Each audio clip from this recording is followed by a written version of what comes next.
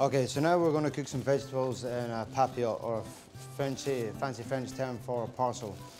So effectively what we have is greaseproof in tin foil, which will hold all the flavour and all the seasoning and the juices of the vegetable within. So first of all, we take a sheet of greaseproof paper and we lay it on top of a sheet of tin foil.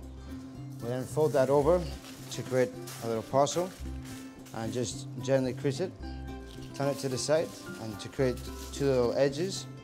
Again, pushing just hard enough to make sure it's sealed so that none of the steam escapes.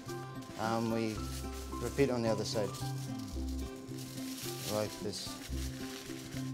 Okay, at this stage now we have a parcel which is sealed with an open end to fill.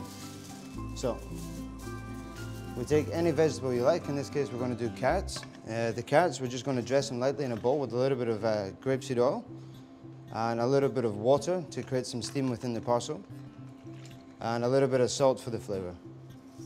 So this, we just gently shake it until everything is nicely coated, nicely seasoned, and then this we place inside the packet.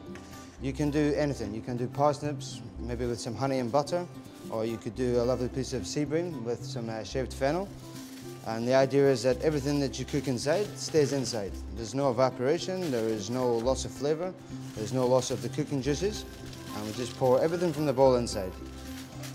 Once it's inside, you repeat the same process as before and seal in the front of the bag. Ideally, when you cook this, carrots like this will take around 15-20 minutes, and ideally on a rack as opposed to a flat tray, because the flat tray obviously contains a lot of heat and you generally burn or overcook the bottom of the vegetable.